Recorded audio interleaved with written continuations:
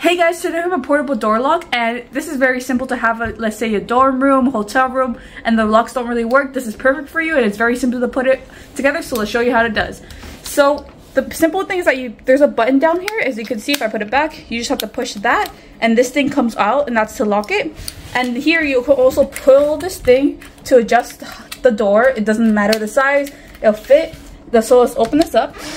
Now remember, this thing goes into the little hole on the side of the door. So we put this metal piece inside the hole and we close the door. Watch your fingers. And it locks automatically, it'll stay there. And it even comes with double-sided adhesive tape so it can be there permanently.